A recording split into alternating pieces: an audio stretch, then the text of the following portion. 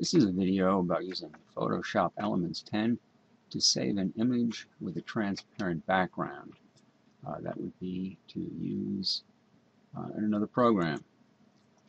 So I have here an image file that I downloaded from the internet, and I want to take this Apollo capsule and want to separate it from its background. So to do this, I'm going to hit Control plus, a little bit larger, hold down the space key and shift this a little bit. Hold down the space key and shift it just a little. Panel bin. And I'm going to choose the quick selection tool. I'm going to select the, make sure the plus, and I'm going to select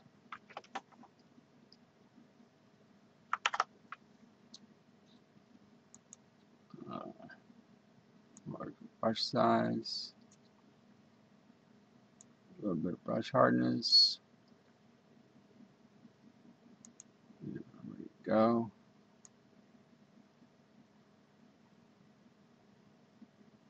I'm not going to be worried too much here about overshooting.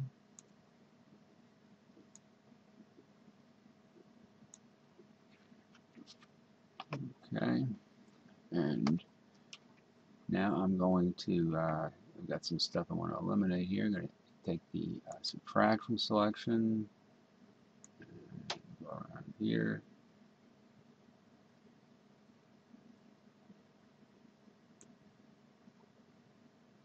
And back a little bit. And I'm going to zoom in a little bit on this. And add a little bit right here. Subtract a little bit.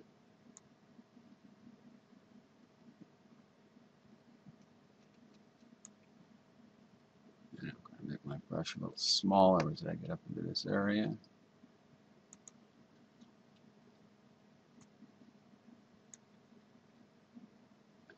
And I want to add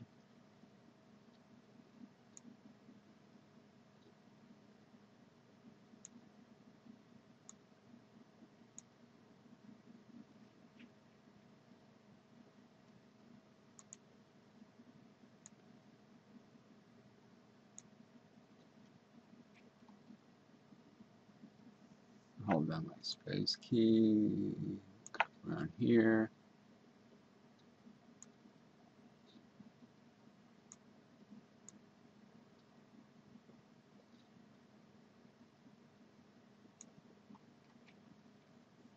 Holding down the space key again.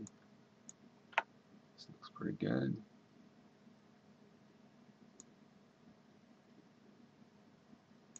Nope, should be adding.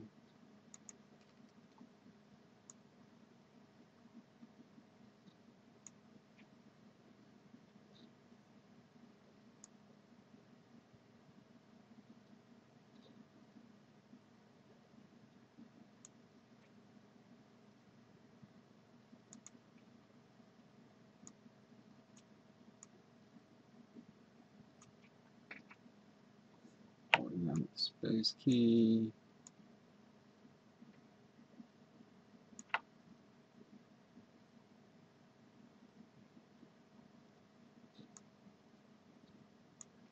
Oh, should be adding again.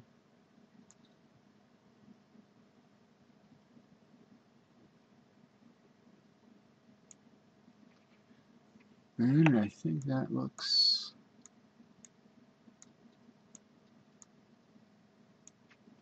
pretty good. Control minus, doing that a little bit. And now I'm going to right click and select layer via cut. Now I'm going to turn off the visibility for that first one, and you'll see that I now have a transparent background showing on here. Hold down the shift key, move it over a little bit, and Now I'm going to be using this image with another background, and I'm going to do a little manipulation here on the color of it, because we're going to go with a different colored environment. I'm going to choose a photo filter, and I'm going to pick here a warming filter. And this is the color I'm going to use, and density. Okay.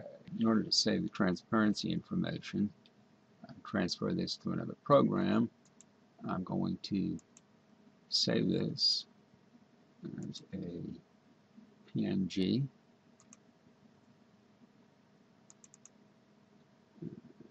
Rename it. Select non-interlaced. The file has been saved. Switch over here to Adobe Illustrator. Use an example program, using it somewhere else. Create a new document. Custom size. And I'm going to open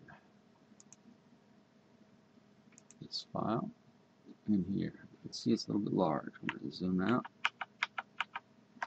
And I'm going to transform by scaling this.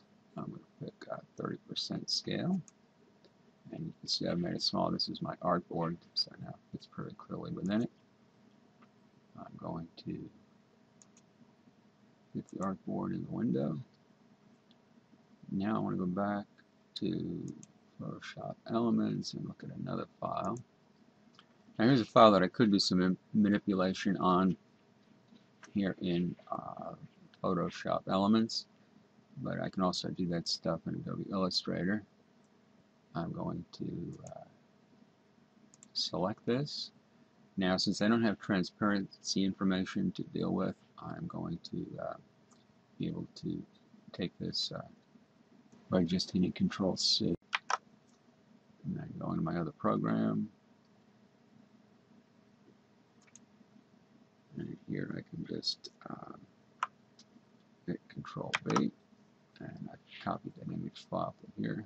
I'm going to fit it to the artboard without being particularly worried about constraining their proportions.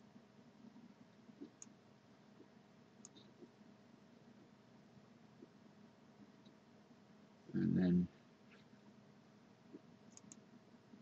I'm going to have this selected, right click, and I'm going to arrange this, sending it to the back, so now we can see our capsule.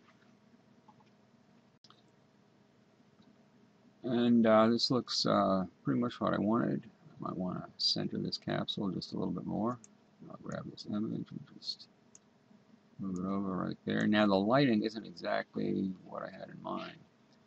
So I'm going to take this background image and I'm going to transform it by reflecting it vertically. And that gives me the lighting coming from the direction that I wanted.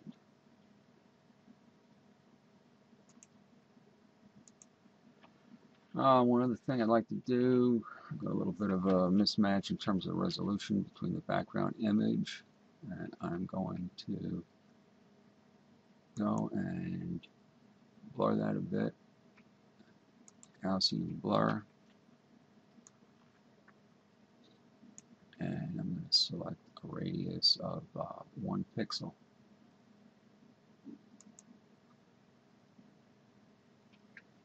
And that gives it a pretty good effect. So this is the way that we're able to take an image with a transparent background and take it to another file where it can be used to produce the effects we're looking for there.